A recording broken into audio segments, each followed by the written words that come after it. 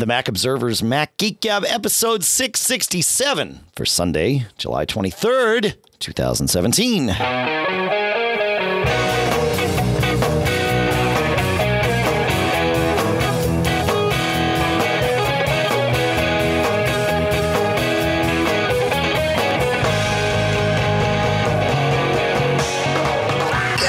Greetings, folks, and welcome to the Mac Observer's Mac Geek Gab, the show where you send in your questions, your tips, your cool stuff found. We share it all. The goal, of course, being us, each and every one of us learning at least 4 new things. Topics today include passwords, managing photos on your iPhone, some solutions for running your laptop in closed lid mode without power, and probably some other little diversions and such as we go. Sponsors for this episode include Backblaze. We're at backblaze.com/MGG. You can get a 15-day free trial for really the easiest backup software I've ever used.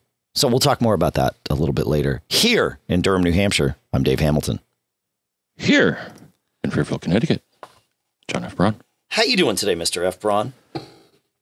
Good, but I'm on the horns of a dilemma. What's your dilemma, Mr. Braun? I think you saw me mention this. So I looked at my latest bill for my ISP, and there's 2 new entries. One of them, so as you know, so I'm paying for what they call Ultra 100, which is 100 down, 35 up. Right. There's a new entry on my bill this month. Ultra 200. Nice. And the price is $0. That's a good thing.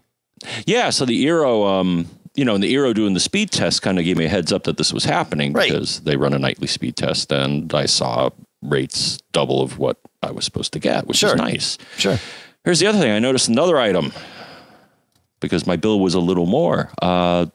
They now seem to have introduced a $4.95 a month modem fee.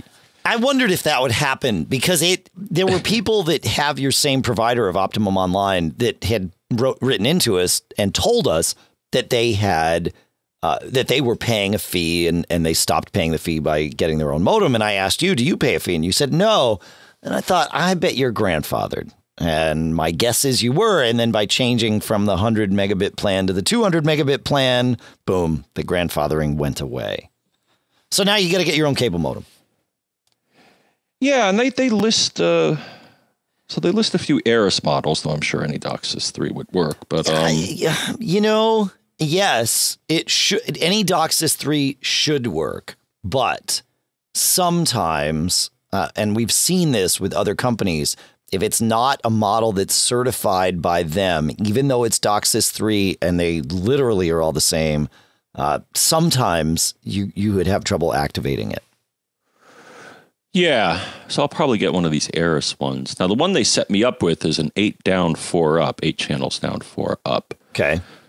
But what is also available, so that's the TM822, but they also have a TM1602, which is 16 down, 4 up. And then in the documentation, it says, oh, and if you buy an optional license, you can get 24 down and 8 up. And I think it retails for most places that I checked. Actually, Optimum has a place where you can buy it directly from them. Sure. Or if I go to the Aorus store, and that one, the TM1602, is $99. So I think I'm. So what this sounds like is it's time for you to go get a few of these and do a little bit of a roundup and tell us if you see any difference between the functionality of them all. Before you do that, though, let's talk about what these downstream channels mean, because with 4 downstream channels, 8 is what you have now. Your modem in the US here will max out at 343 megabits per second downstream. That's what that gets you. 4 upstream channels gets you up to 122.88 megabits per second upstream. So moving to a 16 channel downstream modem, you would get 686 megabits per second downstream. Now, you won't actually get that because your service is capped at 200. So some may ask, why would you want anything for your service level. Why would you want anything more than 8, right? Because 8 still gets you more than the 200 that you're getting. And the answer is you might not. But if you are in an area where you've noticed sort of that classic cable modem issue where things start to slow down after hours or, after work hours when the kids get home from school, that kind of thing, it can, not always, but it can help to have a modem that will do more because it essentially gives you more headroom between you and the head end. And it can make a difference. Like my Comcast service will, even though, I have basically the same downstream as you, my Comcast service will sync up to 20 channels no matter what, regardless of your service level. And it can give you more error correction, but potentially sort of stave off some of that congestion that can happen, potentially. Yeah, and just open myself up. So right now they officially have 100, 200, and 400 megabit plans. So sure. I would not be able at this point with my current equipment to get their 400. Or if I got their 400, right? As you pointed out, it would only go up to 3 something. Yeah. Exactly. So just future proofing, I should get. Yeah. It's always good to have more channels or more RAM or more disk space. Rarely is it good to have less. So while we're here, it's also worth mentioning that DOCSIS 3.1 is being rolled out nationwide with some providers. I don't know if yours is doing it yet. Comcast is, but not everywhere. And I haven't checked prices in the last probably 6 weeks, but when I checked not that long ago, prices for end users on DOCSIS 3.1 modems were astronomically high. Now, 3.1, even though it just sounds like a point update from 3.0, it's a completely new signaling mechanism or protocol. They are all backwards compatible to DOCSIS 3.0, but the way the prices are on those 3.1 modems now, I mean, eventually, in theory, we would all want to have DOCSIS 3.1 modems, but it's not worth buying your own right now. I think it would be cheaper to buy a DOCSIS 3.0 modem today. And then even if you needed a 3.1 in a year, probably cheaper to buy that, to wait a year and buy that. So there you go. So it's good news, bad news. Yeah. No, that's good news. I mean, you should have your own modem there. That's good. That's good news. I can call it my own. Right now I can't. Yeah. Yeah. It's borrowed. It is leased, actually, as it turns out. Or rented, whatever. Yeah. Right. But but it was all sneaky, like how these two events occurred at the same time, and I think they did that to did you call him? Did you call him and ask him? The first I noticed it was after hours, so okay. Yeah, I'm sure if you call I'll call them and say, yeah, by the way, I noticed this new charge, and they're like, they could either be like, oh, gee, because you're a longtime customer, that we'll waive it or deal with it. And my guess is they'll waive it. You ungrateful person, we just gave you free speed, and you're complaining about $5 more, and it's like, well, yeah, exactly. No, I'm just asking you about it. All right, let's go to Lewis here. Lewis says, I just got my hands on a new iMac, and since I started setting it up, all my iDevices connected to my iCloud account are relentlessly asking me to enter my Apple ID and password. I tried erasing the account on some of the devices, but they always end up asking me for the password. Surprisingly, my emails do trickle in now and then. I'm getting really fed up with the password request assaults. Any advice? I've seen this before, and actually yours, Louis, this week was not the only question about this in particular, but it's nothing new. It does tend to happen, certainly if you change your password, but also if you, sometimes when you log a new device in, it just sort of resets this authentication. Generally, if you just type in your password, there's two ways to approach this. And this is the odd part, I have personally found both of them to work. So one method is to simply answer the password requests every single time. They're for things like FaceTime and of course, iCloud itself to log in, the App Store to log in, those sorts of things. Answering them, repeatedly, even though they seem like they're repeated requests, but they might not be. They might actually be from different subsystems. iMessage needs its own login at times. So doing that will help. But I've also found that hitting cancel also solves the problem in the long run. So you can probably do either. I don't know the magic answer. John, do you? I'm just speculating on another thing that may cause this. Okay. You may have noticed that Apple got into a software update-a-thon. Okay. And I'm curious if doing an iOS upgrade may prompt re-authentication requests like this. Huh. I don't know that I've ever seen an iOS update prompt that, but it certainly, it could. Yeah. But especially if they're, made security tweaks, you may get... Sure. Yeah. You may get prompted again. Yeah. I seem to recall that happening sometimes. Yep. On the Mac as well, because there was also a Mac. Yeah, they updated everything. I think watchOS, tvOS, macOS, and iOS. That's correct. Yeah. We saw it sort of maintenance updates to everything this week. Yeah. Yeah, and at least on the iPhone, they did actually do a security. Apparently, it was a Wi-Fi Broadcom exploit that they repaired. So it could just be coincidental with his new Mac. Yeah. Or it could just be one of those things. The thing that concerns me sometimes is that it's not entirely clear, at least on iOS, who's asking for the information. That's the problem, is you don't know. It seems like it's just the same thing happening over and over again, but it, like I said before, it's not. FaceTime, iMessage, App Store, iTunes, they all kind of need their own logins. Yep.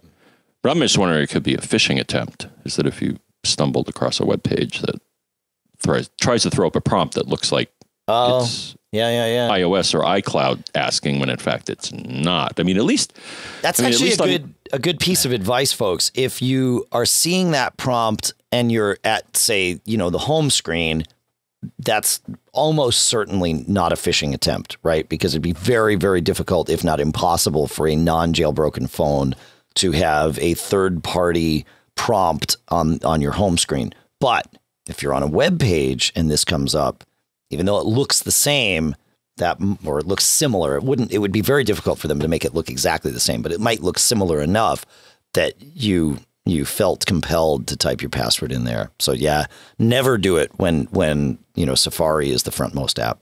That's good advice. Yeah. At least with Mac OS, you typically, when a dialog is thrown up, you get an icon representing the app that is asking. Right. So that's kind of a level set there to make sure that you're providing it to who you think you're providing it to. But iOS offers no such luxury. No such luck currently. Well, on the subject of passwords, Todd wrote in. He says, I've heard you guys say that you use 1Password. He says, I do too, and I have for several years. But today I learned they may soon disable local storage of my vault and instead require my password data to be stored on their servers. And of course, along with that, charge a monthly recurring subscription fee. I'm not sure which I'm more concerned about, but I wonder if you share these concerns and might have suggestions for alternatives. Apple Keychain lacks many of the features of 1Password, and other apps and services like LastPass are also cloud-based. So I've heard a lot of people saying this. In fact, we've gotten, Todd's wasn't the only email this week about this either. 1Password's not taking anything away. Okay. You can still use your local vault that you sync with Dropbox or iCloud or nothing if you like.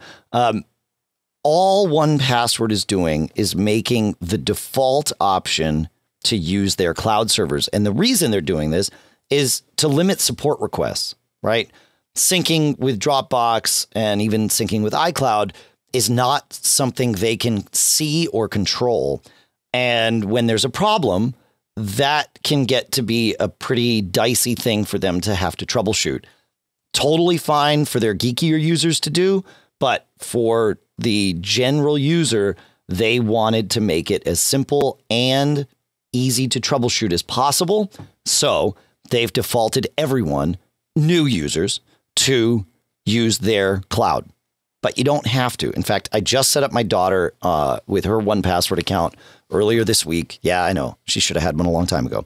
But I set it up for her on her phone from scratch. And sure enough, it, it offered it. The default was to use the 1Password servers. But all I said was, no, I want to use Dropbox, and it was, or iCloud rather. And it was like, yeah, that's fine. But Dropbox was there in the list. It was no issue whatsoever. So I think there's just been a lot of confusion about the reporting on this, and I wanted to make sure we got the facts straight. So, yeah, well, we did recently interact with one of their. Oh, that's right. Their lead developer was at Max Talk last weekend. That's right. Yeah. Yeah. So he set us straight. Yeah. Yeah. What they're doing. It works great. It's fine. So no worries. It's just them looking to make things a little bit simpler for everybody. So, all right. You want to take us to Robert, John? I will take us to Robert. Cool. So Robert writes in and says, wondering if you've had this problem backing up your iPhone. I'm having problems getting a backup of my iPhone to my computer. I always get this message. iTunes could not back up the iPhone, Bob's iPhone, because the iPhone disconnected. It happened at the end of the backup, but my iPhone is still connected. I've attached the message, and we got the dialogue here. And I think I've seen it once or twice in the past. And he said, I cannot find a solution on the web except for this software called Decipher Backup Repair. Ooh. Well, no. I've never heard of them. So, and he said, I'm wondering if this is legit software. Yeah. Don't use that software. There's no reason to. I think John's got a solution for you. Well, I tossed out a couple, and I think one of them worked, but I haven't run into this recently, but my first reaction would be, it could be a hardware issue. And he said he had it connected. So, of course, one way to solve it is that maybe it is actually disconnecting during the backup, and that somehow your USB connection there's something wrong. So one thing to do would be, hey, try a different USB port or try a different cable if you get this sort of message. Well, and also disconnect your other USB devices. If you've got something that's commandeering the bus, that could also cause at least a momentary disconnect that might trigger this. Yeah, or if you're plugged into a hub, maybe unplug the other devices. So make sure it's the only device there to roll out something disrupting the signal. And the other kind of shot in the dark here, which turned out to be brilliant, I think, was the backup file may be corrupted. Yeah, that's usually what this means. Yeah. So you're being lied to in that there is not actually a disconnection occurring, but I think what's happening is as it's writing the backup file, it's having trouble removing the contents of the old one. So, of course, what it says is there's a connection error. So what you can do is if you go into iTunes Preferences Devices, you're going to see your backups. Now, you could either right-click on one and choose Archive, which will rename it. That's an option. Or you could highlight the last backup. Right. And just say Delete Backup and then start anew. And see what happens. Because you probably have a backup. I think if you have iCloud, then you have a backup in the cloud as well. So there's no worries. I wouldn't recommend it if your only backup is the one on the computer. No, but doing the archive thing is a great option because not only does it rename it, but it effectively makes it like you have no backup, at least when you start the next one. It has to start completely from scratch, and that would also work around this problem. Yep. And the report from our man on the scene is that, yes, the renaming or archiving was the solution. Yeah, that's usually the answer when you've got a backup, a local backup that just won't complete. It's usually because the backup that's there is corrupted, and it does a incremental backup when you do that. So it's got to parse through the existing one, weed out and throw out the stuff that's going to be replaced. And so there's a lot of management that happens in there. Really? Yeah. Yeah. I didn't know this. Yeah. So it doesn't delete it and then write anew. So it's doing a delta. Oh, it's doing a delta. Yeah. Yeah. So there's a lot of management to happen. And another plug for iMazing Mini, which changes the backup structure entirely. It uses its own, but it's a SQLite database, so it allows you to have not only these Delta backups, but you can go back in time and find snapshots at points. So we'll put a link to iMazing Mini in the show notes. I think it's just imazing.com/mini, but it's free and in my opinion, a much more reliable backup system than that which exists inside iTunes. I would recommend using both local and cloud. Cloud being iCloud backup, and local these days for me is iMazing Mini. So there you go. All right. Also on the iPhone, John, Chuck writes, he says, I was wondering if you guys or your listeners have come across a way to add tags or keywords in the iOS Photos app. I would love to keep it Apple native, but if there was a third-party app that could modify the EXIF data and add keywords, that would be great. I would like to do it on my iPhone and have it stay with the photo as it syncs across the cloud. So, yeah, I don't think it's doable currently on the iPhone. That may change in iOS 11. I haven't tested that part of iOS 11 on the phone, but on the iPad, it is doable, especially in iOS 11. But also in iOS 10, there is a tags option right there in Photos, and you can flag tag or even hide photos. So what you do is you hit the little tag icon, which is sort of down at the bottom there, and then you pick the tags or enter a new tag that you want. And yes, that will sync across iCloud. You just can't see that on your iPhone. So that's what I know of. There might be a third-party utility that lets you do this on the iPhone, but as I understand it, there is no way to do that natively on the iPhone, only iPad and Mac. Oh. Yeah, I was looking here. When you're looking at a photo in Photos, there's a little... there's a circle with 3 dots in it, and if you click on that, it'll then show you what other programs on your iPhone may be able to do some additional processing. Right now, I see PS Express and Markup. Okay. But neither of those do keywords. Yeah, there are EXIF editors. I do have some of those. I don't think the tags are stored there, right? Yeah. Well, it does add additional information, but not in a format that your photo program may necessarily, that Photos itself may necessarily see. Right. Right. Yeah, totally. Yeah. All right. Also in the Photos realm, but this time asked on Facebook in our Facebook group at macgeekgab.com/Facebook. Kent asking for a friend. Really? I received a message this morning from a friend that she inadvertently reformatted her external hard drive, which she described as her backup drive for her photos. The reality is that it was not a backup at all, but her sole repository for the vast majority of her photos. She didn't say how big the drive is or how many photos there were on it, but apparently it's essential. Without knowing much more than that, I'm guessing that she doesn't use iPhoto or Photos. I said I'd look into recovery methods after a mild scolding and lecture on the necessity of multiple backups and copies of important files. I was hoping Lexar's Image Recovery 5 would do the trick. It's about $34 US. Unfortunately, that seems to only work on flash media and not on hard drives. Anyone have a recommended recovery app that would do the trick?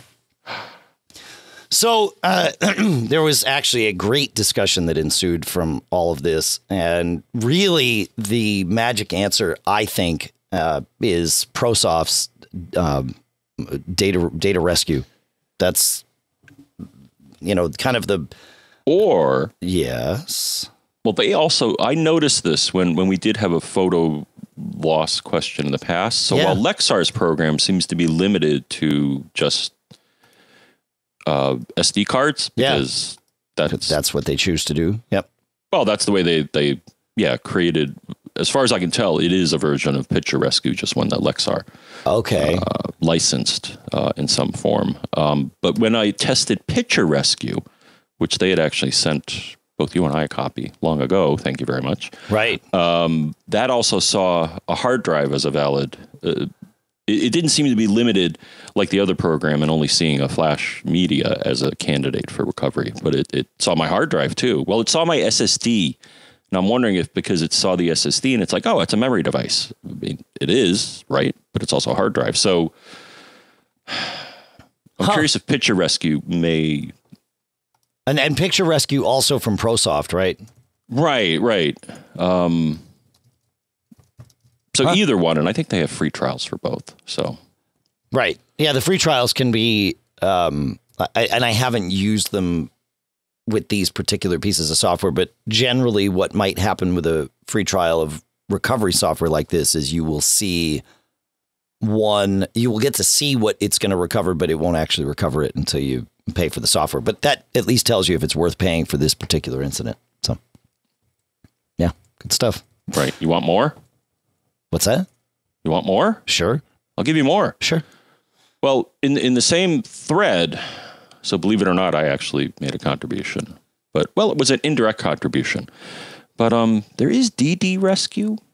And, you know, I bet you someone's written an article about how to use DD Rescue, which is a free program, and maybe even... Yeah, Jeff Gamet wrote it for us at Mac Observer. Yes. Yeah. And I can paste that link, or I'll paste them right in the notes there. But, But yeah, the price is right. Can try that as well. And I think when we talked about this last, Dave, to wrap it up, we did get drive savers. We mentioned them as well. Sure. And I think they wanted to point out that they do have a well, you can send them your damaged device, and they will do a free assessment as to whether they can recover anything, kind of like the software. And then sure. You can decide, well, okay, I'll go for it, or that's too rich for my blood. That's not the direction I want to exactly. take. Oh, that's right. That's worth remembering. Good stuff. Cool. All right. And then, well, in this particular segment, we'll also go to Bob here, who has a somewhat related question, perhaps. He says, I've got a head scratcher for you all. According to iTunes, I have 2,426 apps in my apps library. Don't judge me, he says. The head scratchy part is that my mobile applications folder at iTunes, iTunes Media, mobile applications, contains 3,429 files, 1,003 more than iTunes reports. I'm pretty sure I know why, but I'm stumped trying to figure out how to get rid of the duplicates. He says, I've tried every app with dupe or duplicate in its name, and none of them were any help. The issue is that there are duplicates of some apps that have an extra space followed by a number at the end of their names, as shown by, say, busy to do space 2.0.1 and busy to do space 2.0.1 space 1. Two copies of one version of the same app. But wait, there's more. There are also multiple versions of some apps, as shown by buffer 5.2.2, buffer 6.3.2, and buffer 6.6.1. 3 copies each with a different version number. I'd like to get rid of all of the duplicates with the same name and version number and the extra space and number, and also get rid of all except the current version of apps with the same name with a different version number. I've been struggling with this for days, and it's wreaking havoc with my CDO. That's OCD in alphabetical order, as Dave once told me. He says, as it should be. That's right. Nothing I've tried has even come close. Thanks to any of you or MGG listeners that can provide any help. So there's a couple ways to do this that I've thought of, and I don't think any one of them is perfect. But one is drag all of your apps from within iTunes. You can drag apps out to the Finder, right? Bob tried this with 200 or, with 2,000 of his apps, and it never would let him drag them out. That's probably because when you start dragging out, it's the same as with songs with iTunes. The more you have selected, the longer it takes between when you click and hold the multi-selection and when it's ready to actually do something with it. I don't know exactly what iTunes is doing, but it feels to me like it's gathering all the information about these files, and maybe that's taking far too long. But if you could do that, then you would have, and you drag that to a separate folder, then you would have one folder that had a copy of everything that you wanted, and more specifically, everything that was in iTunes. And then, and then you could just, trash your mobile applications folder, and in theory that might work. Replace that with the contents of your mobile applications folder with that. Or you could get to the terminal and get smart with grep and regular expressions and the rm command. I haven't really gone down the rabbit hole of crafting that command, but that's yet another way this could be done. I would love to kind of throw this out, if you don't have an answer, John, to throw this out as a geek challenge and see if somebody can come up with perhaps a much better way. But, the other way is to just delete them all, Bob. And because you don't need local copies of your apps, but of course you might, maybe someday. Any thoughts, John? I've learned to not use iTunes for my app management. Is my answer. So what do you use for app management, though? I just, it's mostly on the device. I install it on the device. I delete it from the device. Okay, yeah. So you're not keeping archives of your app your app files on iTunes. I mean, I see them. If I have the device, it lists my apps. Yes, of course. But yeah, I've because they changed the way they did things a while ago. So what you see regarding apps in iTunes isn't necessarily good information and can lead to madness, as we found in this case. That you're seeing all sorts of garbage that is irrelevant. Yeah. Yeah. I mean, the reason that all those extra files exist, right? The ones that Bob talks about. I mean, I don't know why he's got 2 copies of the same version of Busy To Do. Although I could speculate and say maybe, one family member is licensed for one and another family member is licensed for another, because that's how it works. When you download an app from the store, it actually bakes the iCloud ID of the licensee into it so that you have to be authenticated as that particular licensee in order to use the app. But the reason that it keeps, buffer 522, buffer 632, and buffer 661 is you might need, if you've got a device that's running, let's say with buffer 6, they didn't support, that iOS 10 was required for buffer 6. Well, if you've got a device that can't run iOS 10 and you want to run buffer, maybe that buffer 522 version is the one that you need to run. And so now you've got a copy of it that's licensed to you. The App Store is pretty good about allowing developers to keep multiple versions out there that will only be presented in a scenario like that, where you go with that, say iOS 9 or iOS 8 device and go to download that app. It'll say, oh, you can't use the current version, but the developer has made this older version available. But it is up to the developer to keep that older version online, and not all of them do. So, the problem is that I'm hearing here is that you want to be a pack rat, Bob, but not an entire pack rat. You want to pack rat just the things that matter to you formulaically, not specifically, right? So you want to delete all the old buffers and all the old versions of every app, even though perhaps you might have a scenario where you actually want one.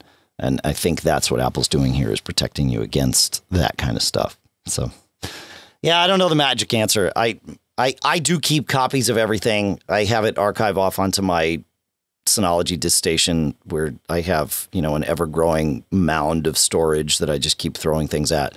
But Apple would tell you just delete them all and use your re-download them from the App Store if you need another copy. And if it doesn't exist in the App Store, well, there's good reason for that. And that's that. And you don't get to use that app. Like Busy To Do, that app's been deprecated, right? I don't know if it's still available in the App Store, but according to the developer, you don't use Busy To Do anymore. You use Busy Cal on iPhone and iPad. Thoughts on that, John? Are we in agreement? There's I still got a copy of Flappy Bird. Right. See, that's what we're talking about is, yeah, exactly.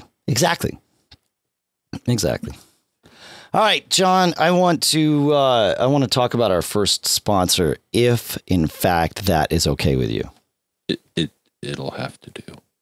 Our first sponsor today is Backblaze. or at backblaze.com/MGG, you can get a 15-day free trial to this very easy to use online backup service for your Mac or PC. Here's the thing. Sync is not backup. Sync is awesome, right? We talk about sync here all the time, but it's not backup. Clones are not backups. They're a part of the puzzle, but they are not backups. What you need is something that truly does a backup and doesn't store it locally. And that's where Backblaze comes in. It is so simple to use. It's ridiculous. You install it and you're done. That's it. Yeah, you can go in and tweak your options, and you probably are going to do that if you're a geek, right? But you don't have to. You set it, you forget it. That's how it is, right? It's the old principle, right? This is how it works. Unlimited backup. External drives are included, kind of like Time Machine in the cloud, but it's reliable. Unlimited cloud backup for your computer, for your Macs, your PCs, backs up your documents, your music, your photos, your videos, your drawings, your projects, everything. You can access all your data anywhere in the world, on the web, or even on your phone. Restore just one file or all your files. Do whatever you like. You can even restore by mail if you don't want to wait to download it all. I mean, let's face it, if you've got all your data there, it might actually be faster to restore, depending on your internet speeds, by mail than it would be by, just downloading online. They'll do that for you. They'll overnight you your data via FedEx. You can even return the drive and get a full refund. It's a total win-win. You got to check this out. Again, it's at backblaze.com/MGG. And it truly is set it and forget it backups. It's so easy. You're going to love it. I've been using Backblaze for years, and it's one of those things that I do. I mean, I know I have it, but I forget that it's on my computer. You're going to enjoy forgetting that it's on your computer too, till that moment that you need it. Backblaze.com/MGG. Our sincere thanks to all the folks at Backblaze for sponsoring this episode. All right. Last show, 2 shows ago, last show was crazy because we had Guy Searle from the My Mac podcast on. We actually recorded an episode that, you heard. That was the combined show of theirs and ours. They're recording their episode 666 today, Guy and Gaz are. But in the show prior to that, in show 665, we talked about running your Mac in closed lid mode, your laptop in closed lid mode, without a monitor attached. And that led to a great series of emails and discussion and speculation and prognostication. So we have several suggestions for anyone that wants to do this. We're going to run through these quickly. And John, I'm talking to you. We're going to run through these quickly. But Martin is going to start us off. Martin says, when I find that when an HDMI cable is connected to the Mac, it thinks that there is a monitor there, even when no monitor is connected to the cable. Just a thought. So perhaps just plugging in an HDMI cable, if your Mac supports that, might be enough. John, you want to take the next one? Yeah. So we have, okay, you mean the goodies here from our friend Rob. There you go. In a similar vein, so he says in 665, when we discussed listener Dave and his MacBook Pro to use as a server, it occurred to me a trick I used on my Mac Mini server might help here too. The articles these links to talk about using a monitor adapter dongle to trick a Mac Mini into thinking it has a monitor attached so that the GPU is activated. And we'll link to those articles. Sure. So, I gather it will cost less than a monitor. So Right. Yeah, that's the trick. Yeah, exactly. And of course, if you have an old monitor kicking around, well, I suppose that'll do. Yeah, but, one of the things he suggests is an HDMI adapter for a Mac. So that might in fact be exactly that, to run headless.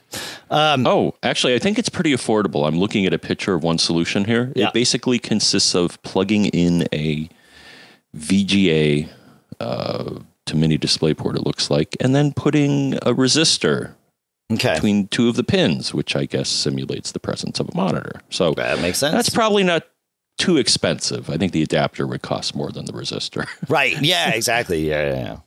All right. And then Russell also wrote in and said one option to make the laptop think it has a monitor is the Headless Accelerator from Otherworld Computing. And sure enough, this is a little dongle that does exactly this. It's available for $18.75. It plugs into your mini DisplayPort port. And that might be exactly what you want. It's probably doing something very similar to what you just described, John. So, yeah, very good stuff. Cool. And then on the software front, however, this problem might just be solvable without any hardware. And Scott writes in and suggests a piece of software called Insomnia X. He says, I asked a friend who does this, and this program was the recommendation. So we'll put a link in the show notes to Insomnia X, and perhaps that will do it. It'll keep it up and running. So we'll put that there too. And then lastly, John, you came up with, or you and listener Brian perhaps came up with something. Actually, well, Brian also suggested Insomnia. Okay. Like Scott, but when I followed up with him. So in the discussion on Facebook, the original, I think it was Everett, posed the question here. So he said, oh, well, I figured out how to solve this problem. I installed Mac OS X server. And for him, it seems to have changed the machine's sleep behavior. Oh. I found that not to be the case, Dave. But what I did find is what I believe Insomnia is doing underneath the covers.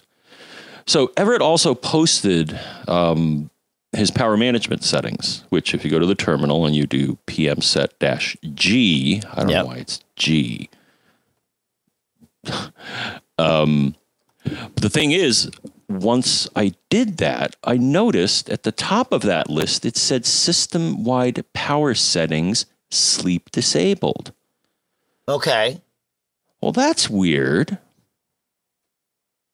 Because my machine didn't show that, Dave. Yep. I was thinking somehow they installed OS X server and that somehow put this system-wide power setting into sleep. So I did some more research. And I found a secret undocumented pmset option, Dave. Really? Yes. Believe it or not, because if you look on the manual page for pmset, this option, unless I was reading through it too quickly, is not there. Now, what is this option, you may ask? And I'm going to tell you, my Please, friend. tell us. Quickly, because if you're in the terminal, this segment was going to be short. Sudo space pmset space disable sleep space 1.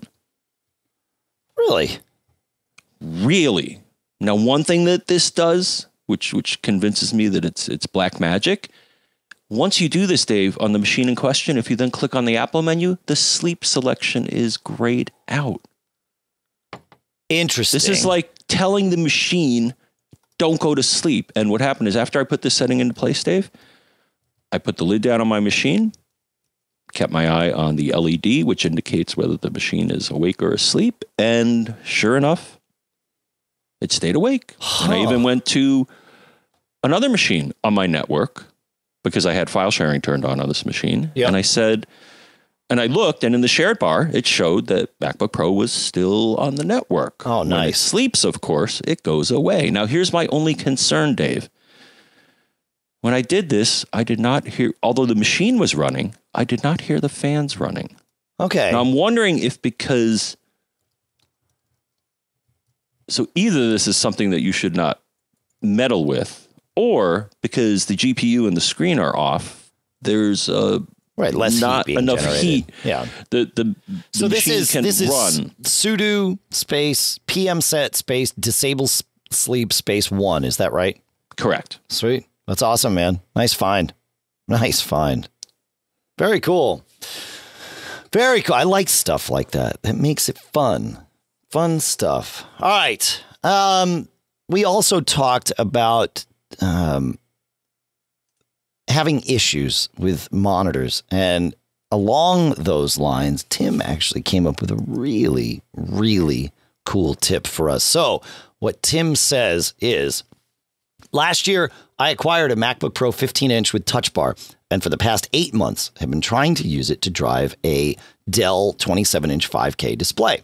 This Dell 5K display has 2 DisplayPort 1.2 ports and 1 mini DisplayPort that's also DisplayPort 1.2. The mini DisplayPort for a single display can only drive 4K. This is 5K on this monitor requires 2 DisplayPort connections to the MacBook Pro, which makes sense. That's how that works. After multiple failed attempts, including an embarrassingly inept response from Apple tech support, easy for me to say, I was finally able to drive 5K by using 2 Thunderbolt 3 to DisplayPort cables, 35 each from Monoprice. macOS can scale this to a very pleasing 2560 by 1440 Retina result. Of course, this required plugging 4 USB-C cables into the MacBook every single time I placed it on the desk, 2 sticking out of each side since the ports aren't all on the same side. They were for power, USB connection to the display, and then, of course, the 2 DisplayPort cables. It's a picture that would embarrass any Apple marketing or design executive. With the outlandish goal of connecting to the MacBook Pro with a single wire, I ordered an OWC Thunderbolt 3 dock in December. The dock finally arrived during the first week of July, and I was dismayed to realize that I had misinterpreted the available ports. Although the dock is advertised as having 2 Thunderbolt 3 ports, 1 is required for the upstream connection to the MacBook Pro, leaving only a single Thunderbolt 3/USB-C port for connection to the display. After multiple failed attempts, I did finally come upon a solution. One of the USB-C/Thunderbolt 3 ports, 2 DisplayPort cable, and 1 mini DisplayPort to the DisplayPort cable. The display blinked and sputtered for quite a while, but appears to finally have settled down, and I am, for the first time in 8 months, looking at a 5K Retina screen connected to my MacBook Pro with a single Thunderbolt cable. So, yeah, the way he's doing this is that OWC dock has a USB-C port, which contains Thunderbolt 3, but also DisplayPort, coming out of that dock and using the mini DisplayPort cable or port from that same dock, and boom, out it goes. So very nice, Tim. Nice little story. I like it. It's good stuff, man. Don't you think, John?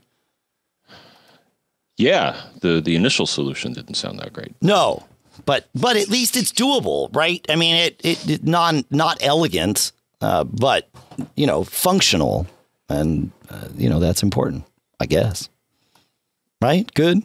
I don't know. I just think the Apple people should hang their heads in shame for forcing everybody to get all these dongles. Well, this isn't so much about dongles. This is to drive a 5K display. You have to either have a display that's Thunderbolt native, or you have to have 2 ports come in, because DisplayPort does not have enough bandwidth to drive 5K over one port, right? So it's struggling with standards and the bandwidth thereof. Yeah, that's all. Oh, why do you need all those pixels? Oh, dude, 27-inch. It's real nice. Oh, I know. When I see the UHD and 4K TVs in the store, I'm like, wow, that's pretty. Mm-hmm. Yeah, but the Retina on that size screen is awesome. So I get it. I'm with you, Tim. This is good stuff. It's actually good to know, because I have a 4K screen connected to my 5K iMac downstairs, but the day might come where that needs to be a 5K screen, and this might be how that's accomplished. So it's good to know. Good to know. I had an interesting issue this week, John. It started sort of slowly. These days, my network changes regularly, right? But these days, the way it's running is I have I've got the Synology RT2600 AC router as my main gateway to the internet. And I really like that thing. It's got inbound and outbound VPN, like all kinds of options for VPN, including native VPNs that are available on macOS and iOS, which is huge. And it's, it'll do all kinds of things. It would do Cloud Station if I wanted, and it's a fast router. It's great. And the wireless on it is great, but I have the wireless disabled because I'm constantly testing different types of mesh systems. And these days, the one that's running is the Linksys Velop mesh in bridge mode with everything connected via Ethernet. So I've just got these mesh points all over the place, and they're all managed from one interface, and they're only doing bridge mode. So the Velop's not doing any routing. The Synology router's doing all that. And it's fine. I mean, it's actually, it's a little bit of a geeky setup, but it's relatively straightforward. It's just, router with no wireless access point, wireless access points with no router. Easy. We started having an issue, I want to say Monday, Tuesday, where it seemed like maybe the same time each day, sometime in the 5 to 7 p.m. range, it would feel like we had no Wi-Fi in the house, but only for a minute. And I noticed it one day. My son noticed it another day. He's like, did the internet just go down? And I was like, no, but it wasn't all devices. It was just like some people, but it started to be consistent enough that I kind of put a note in my head and thought, all right, what's going on? And I started thinking, well, maybe one of the mesh points on the Velop is offline or not fully online. And so, things are getting wonky. But I didn't really dig into it until Friday. We did our TMO staff meeting, and then I went to record Daily Observations, which is a great podcast, by the way, that we do at Mac Observer every day. Jeff wanted to have me on, so I was on. And we got on our Skype call to do that thing, and we started talking, and about 30 seconds in, I lost Jeff. So I was like, okay, is it me or him? I start looking around. I ping www.apple.com, nothing. Okay. So when I realize that I can't get out to the internet from my computer in the office, I go through a different series of troubleshooting. I ping my router to see, can I get all the way to the router, which is back over in the house? And then if so, okay, I know we're offline on the internet, but my home network is working fine. No, I couldn't ping the router. So I ping my disk station, which is local to me in my office. My iMac and that disk station are both plugged into exactly the same switch. And I could not ping the disk station. So that told me I had a network issue in the office. So I go over to the switch in the office. And this happens to be I think it's a 16-port switch, I want to say. Yeah, I think that's right. It's a 16-port switch.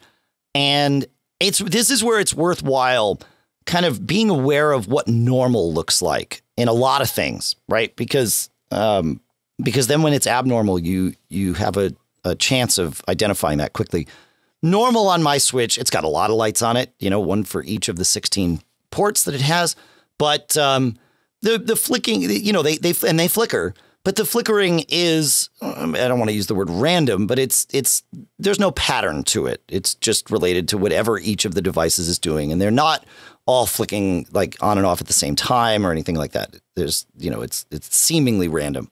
Well, I looked at that switch, John, and every light on that switch was like flashing very quickly, just, going nuts. Like, okay, there's a network loop. So, okay, fine. And then, so what I started doing was, I know when there's something like that, it's just one device barfing packets out at the, at the switch. So, okay. So I just start going across the top level of the switch. I pull out a cable, did the flickering stop. No, the first thing I did was I power cycled the switch, because sometimes the switch can just get itself confused. No, that wasn't the answer. It actually was for about 3 seconds. I got some pings out. Everything was good. And then boom, back down. Okay. So it's not the switch. It's something else.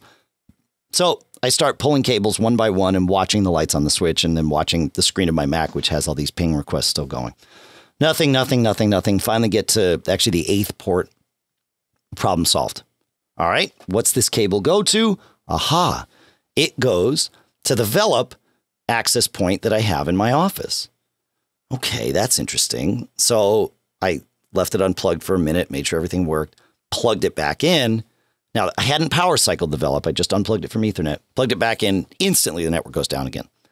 All right, this is interesting. So my theory is that the Velop, for whatever reason, had started looping and was connecting both Wi-Fi mesh and Ethernet mesh and not blocking between those two.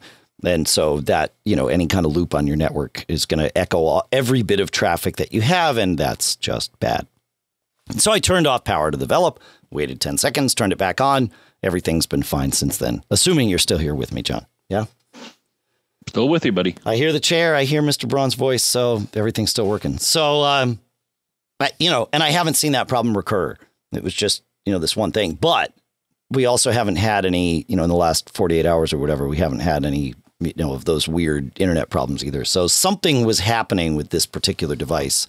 And network loops, when they form, sometimes can immediately impact you, and other times can be a little more nefarious and not quite rear their ugly heads right away until there's enough traffic kind of going over that segment that it just takes everything down. So it was an interesting little tour, Mr. Braun. Mm-hmm. Right? Glad you kept that brief. Yeah. Yeah. Well, this was a new topic, John. We just had to keep that's right. Keep the ball rolling. Uh-huh. So, thoughts on that, John? I think I have some sort of loop back prevention on the little TP-Link switch that I have. So I wonder if your switch has a feature to prevent this sort of chaos in the future. I wonder if it could. Like, how would it know? Because one segment of the loop was happening wirelessly. Right, and that's usually the problem. I've seen it before where that exact same thing happened with a Sonos device, because Sonos is also wireless or wired mesh, and it uses STP, spanning tree protocol, to decide which hop is the one to send and which is the one to block. But a power line was filtering out STP packets. This old power line adapter. A lot of the new ones don't, and it works fine. But it was filtering out those things, so it didn't know to block. So, and that's what my guess is on this too. Something happened inside. These. I mean, any router, and I'm sure these Linksys Velop units are the same way. They, they're just running Linux, so something happened and it stopped listening or hearing those things and just said, "Yeah, let it wide open. Everybody shares." Bad. Yeah, they don't go into much detail. I see here. They say loop prevention detects loops using loopback detection packets. Okay. Whatever that is. And then display an alert or further block the corresponding port. Okay, so that might have fixed it. The issue would have been, would I have known? Would my wireless network then have, would my wireless network then have been defaulting to a wireless link? And would the loop have been just pushed down the line to somewhere else? Right? Like if you got, if your switch detects loopback and it shuts that port down, how do you as the network administrator know? Does it send you an alert? Well, here it says the switch will display an alert. So, well, how does your switch display alerts? That's a fantastic question. Okay, yeah, fair enough. I don't know. This maybe it flashes a LED a different color. I'll have to see. Their documentation doesn't always go into great detail. Right. Yeah, it's the type of documentation where like, oh, okay, we'll list the name of the feature and then the description is the name of the feature. Right. Oh, that's awesome. Like here, they use the word loopback detection 3 times without really explaining kind of what that is. Right. It involves a loop, though, a sort of loop. So. Okay. Well, that's isn't that special? Yeah. All right. All I know is when I had that one device that I thought was barfing on the network, when I got this new switch, it did not take down my entire network. You remember the good old days. I do. Yeah. No, this took, and I don't know if it took things down in the house. My guess is it probably either did or eventually would have. So, yeah. Yeah, it's interesting. But, it's another one of those scenarios where knowing what normal looks like, even on the things that you don't pay attention to regularly, is really, really helpful. And it's kind of why I suggest to people, is your system working great? Go and launch console and just watch it for a little bit and see what normal looks like. Because there's going to be a lot of stuff in there that would appear to be the issue, right? But you're not having an issue. So get used to what that is. All the, debug messages from app developers to themselves effectively, all of that stuff that's just sort of left over there. Take a look. You might actually look at your console when things are good and actually find a problem. But more than likely, you will simply get a feel for, okay, like these are not the red herrings I'm looking for. And that's a helpful thing so that you can kind of spot the anomalies when they actually show up. So, yeah, good, John. Mm-hmm. All right. Listener Doug sent in a great little thing that we turned into a quick tip over at Mac Observer. Doug says, with all the talk of panorama mode with pictures, he says, did you know that you can turn your iPhone 90 degrees and take a vertical panorama for things like tall buildings? And he is totally right. This isn't just like some weird hack where you turn your phone sideways and it takes a panorama, but isn't actually a vertical panorama. Your phone knows how to do this. It knows that you've turned it. It creates a picture that is a vertical panorama, not a horizontal panorama. And it's very cool for, I took a picture of we've got like a 150-foot tree in our yard, and I popped a picture of it, and it was like, oh yeah, this is great. So very, very cool. Just interesting little tip. Next time you're either in nature and you want to take a tall tree and you're too close to it to do it otherwise, or you want to take a picture of a building in a city, boom, there you go. Mm-hmm. Thanks for that, Doug. It's good stuff, man. Did you know about that, John?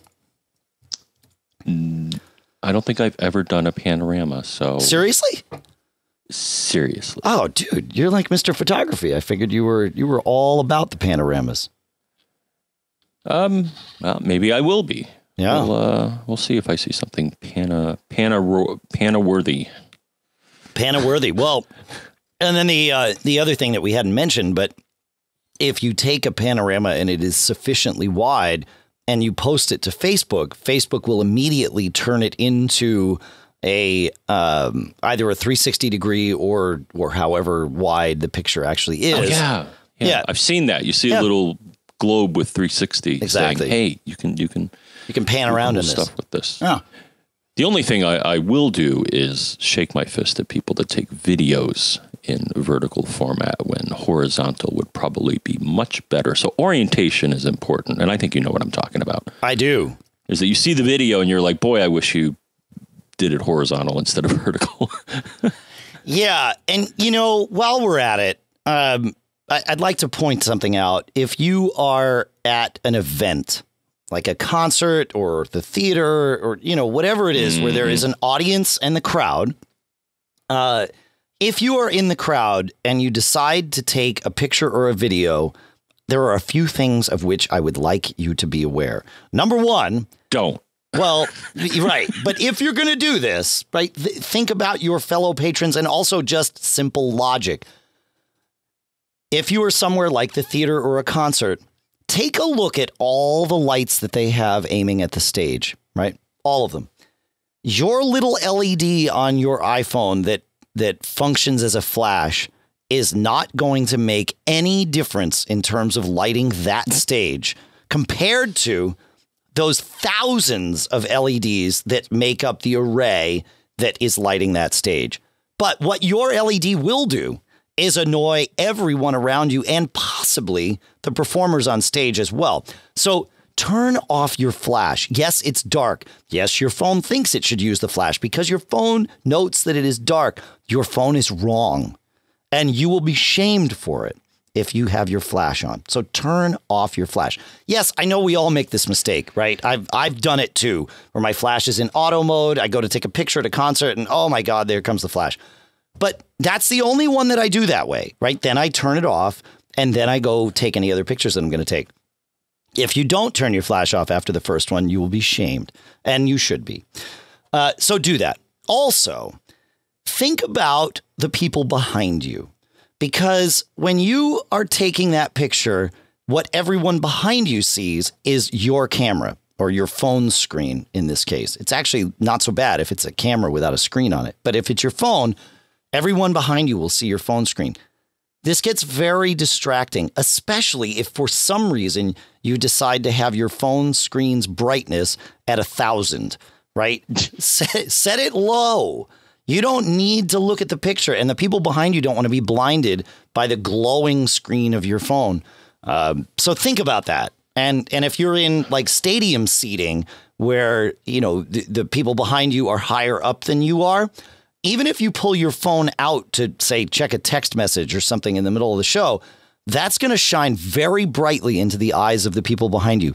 Think about that a little bit. Maybe now is not the right time to check that text message or crank that brightness all the way down. So that's my PSA for this one. In general, I've found by default, Dave, I turn the flash off on both my phone and my small point and shoot. Sure. Most modern cameras can compensate by either jacking up the ISO or adjusting the shutter speed. Yes.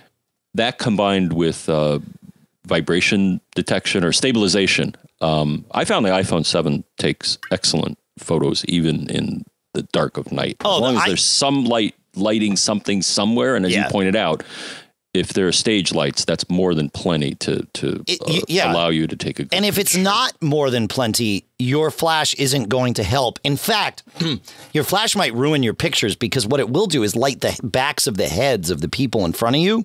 And then that's what you wind up seeing in your picture. That's what I found. The flash, in my experience, unless you got a professional level flash that has nice dispersal on it, it's going to ruin the picture. Even in a concert setting, no professional would use a flash. It doesn't, like, look at the people in the pit, right? Or anywhere. Look at a concert, because now bands employ full-time photographers, not just to be in the pit right in front of the band, but to go all around the venue and take pictures. So you may encounter these people. They will never have a flash in use on their camera.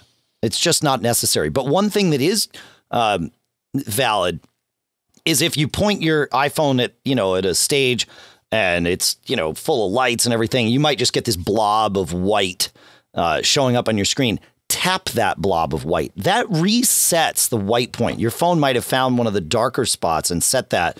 And like John said, it opens it up too much.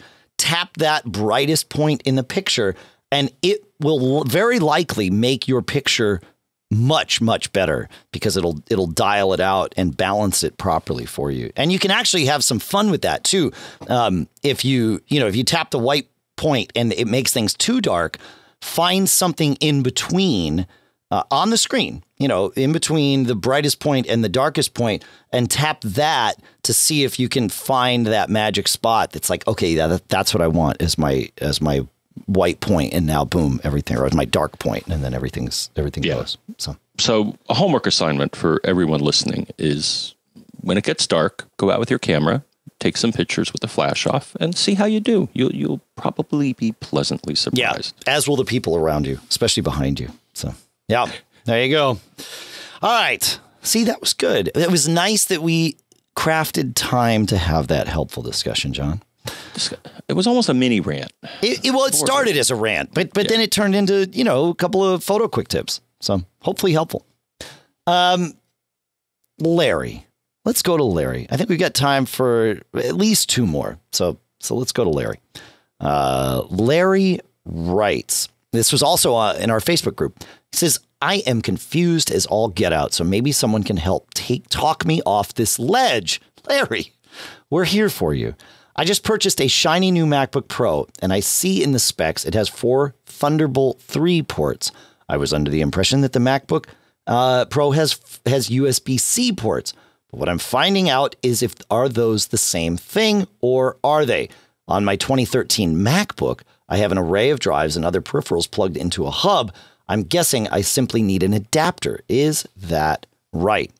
So here's the thing. There is no such thing as a Thunderbolt 3 port. There is Thunderbolt 3 that can be transmitted over, generally, a USB-C shaped port.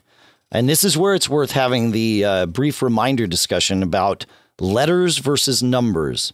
We hate the USB-C Alliance or whoever they are because USB describes both connector shape and transmission protocols. connector shapes are all letters. USB-A, USB-C, USB-B. Those are all shapes of connectors. Mini USB, micro USB, also shapes of connectors. And I think those are technically mini USB-A, micro USB-A. I think that's how that works. But it might be micro USB-B. But it is still a lettered connector, even though common parlance tends to omit that. So it's the shape of the connector, but also, I guess, the wiring, physical wiring in the cable, right? Yes, right. The physical wiring in the cable. Although USB-A and USB-B and USB-C can all be linked together, right? I mean, you can have a USB-A to USB-C cable, same wires, right? Happily talk with each other. And then they all have their electrical specifications as far as maximum current and what goes across which line and stuff like that. And this is all physical. Has nothing to do with the data, the type of data, or the protocol, as you said. But continue, please. No. You're totally right. Yeah. The letters are all physical characteristics of the cable. The numbers, where you have USB 1, USB 2, USB 3, USB 3.1, those are all transmission protocols, how the data is communicated across whatever cable it might be, because you can have USB 3 go across a USB-A cable. You do it all the time. What? You could also have USB 3 go across a USB-C cable. You probably do that all the time, too, if you use those. Wow. Yeah. Where it gets even more fun is Thunderbolt. Thunderbolt does not describe cable shape at all, ever. I know it becomes conflated, but the port that we all equate with a Thunderbolt 1 or 2 port is actually called mini DisplayPort.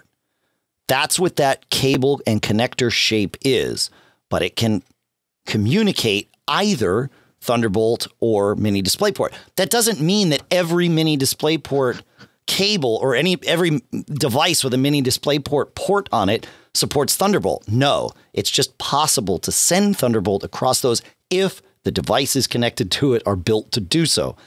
And the same is true for USB-C.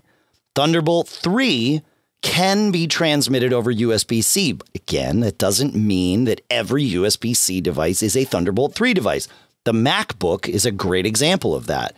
It has USB-C, but it is not Thunderbolt 3. It's not Thunderbolt at all over that. It's just USB.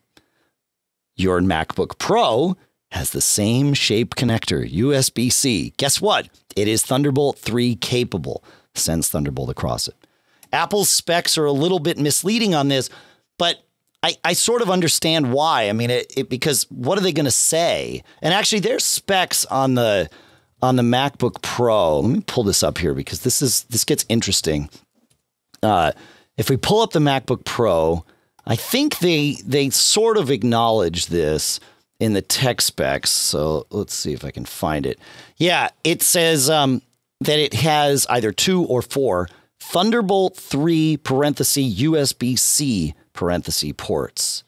So, that's their way of communicating that, yeah, it's actually a USB-C port, but it's Thunderbolt 3 capable. But it can also be used for, and this is what it says, 4 Thunderbolt 3 USB-C ports with support for charging, DisplayPort, Thunderbolt up to 40 gigabits a second, and USB 3.1 Gen 2 up to 10 gigabits a second. So there you go. I know. It's crazy. It's crazy. Crazy. But it's worth remembering. It might help keep you sane, Larry. And that's what we do here. You want to take us to Everett, John? I'm going to take us to Everett. Sweet. I think I interpreted what he wants properly, but let's find out. Let's find out. I have a question that may seem strange at first. Is there a device that I can configure and plug into a network and then allow me VPN access to the network outside of the router? And it will need to support DHCP. This would be helpful for remote network support, especially when the client or organization has the logins for the router and decides to change the Wi-Fi passwords and DHCP scope that makes printers and static devices inaccessible. Then leave on vacation without telling me or any coworkers. Right. Ha! Those admins, those crazy admins. Your input is appreciated. I think what Everett is asking for is a portable point-to-point VPN solution or server. I think server is the right word there, because that's what he wants. Is he wants to be able to just drop a pre-configured device onto someone's network, and that will, magically, but we know magic generally doesn't exist. So using things like UPnP or whatever, open the right holes in the router and, accept inbound VPN traffic to it such that Everett can get online. Now, I think I know this about Everett because he's been a listener a long time. If it's the Everett I'm thinking of, he helps support other people. Right. And so what he wants to do is just say, OK, yep, I just want to do this without having to configure your router or a computer to be on all the time, or, some other thing to be my inbound VPN server. Right. Yeah. I thought it looks like something has changed here. I found one device that sounds like it may do this. Yeah.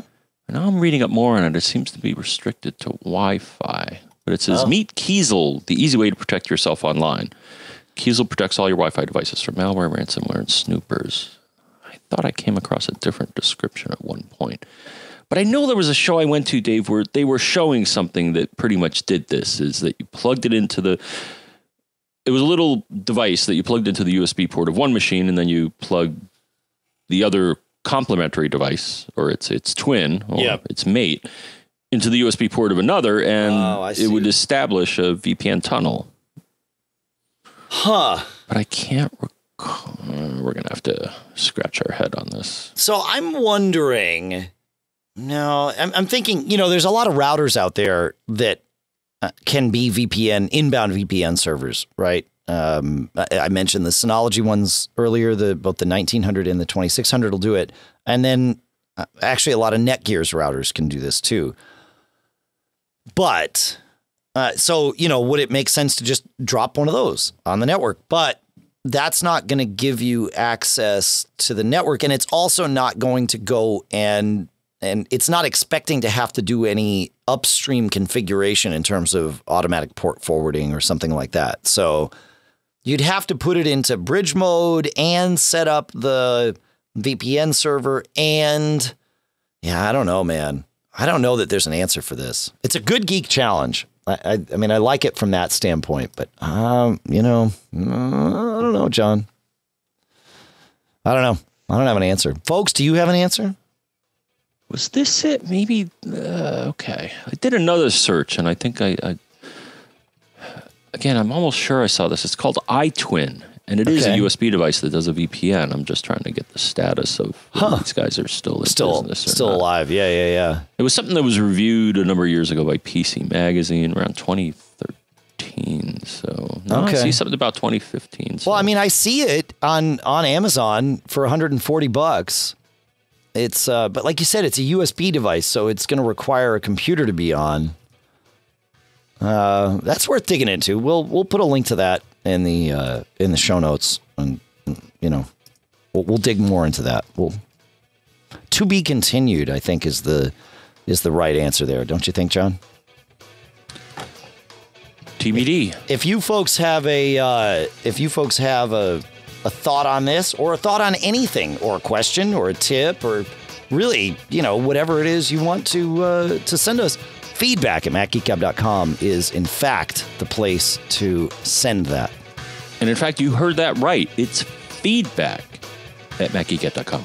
And that's feedback at MacGeekGab.com, John, unless you are a premium subscriber, in which case you get access to premium at MacGeekGab.com. And there are so many of you to thank this week because we didn't do this last week when we were at MacStock, the craziness. We had Guy Searle there, so just blame Guy. But we'll catch it all up. Or Gaz. Gaz wasn't there, so we can blame it on him then. Oh, we totally blame it on him. Because he wasn't there. I mean, Right, exactly. So, in the $25 a month biannual column, contributions from the past 2 weeks include Greg H., Bruce M., Paul W., Ron G., Bob L., Deb L., Anthony N., John C., Eddie M., Mark S., Jeffrey H., Graham R., James M., Kurt W., George D., Eric D., Racer G., Cindy K., Tony C., Michael E., and a new one from Robert T. Thank you to all of you for your continued support, and Robert, for your new support. You all rock. And then in the monthly column at $10 a month, renewing this month, we have Paul M., James B., John G., James C., Joe S., JC, Gary B., John D., Santiago M., John V., Stephen A., Ken L., and Nick S., all renewing this month. Sebastian K., welcome. Thank you for your contribution too. And Micah P., renewing this month at the set your own level of $15. You all rock. Thank you, thank you, thank you. It means a ton to us. If you want to learn more about that, go to macgeekgab.com/premium. You can learn all about how to support us. It really does make a huge difference. It allows us to be slightly more independent than we could be if we didn't have that support. In fact, I say slightly. It allows us to be more independent. We can be a little bit more selective with the sponsors that we take on and really make sure that we're doing the right thing for you here. So it makes a huge difference to us. Thank you very, very, very much. It means a lot. We talked about email addresses and how to contact us. I want to make sure you know the phone number, which, John, is 224-888-GEEK. And GEEK is 4335. And we already told you about our Facebook group at macgeekgab.com/Facebook, so check us out there. John, I believe that gets us through all of this, folks. Thank you.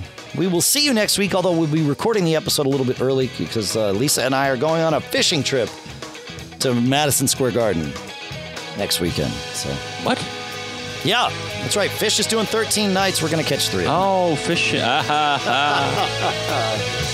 That's the kind of fishing trips we like. Yeah, man. Have a great week, though, folks. And I will give you the same advice that I am going to give to myself, which is actually 2 pieces of advice. Number 1, take care of your shoes. Whatever you do, take care of them. And number 2, very, very, very important, don't get caught. Made up.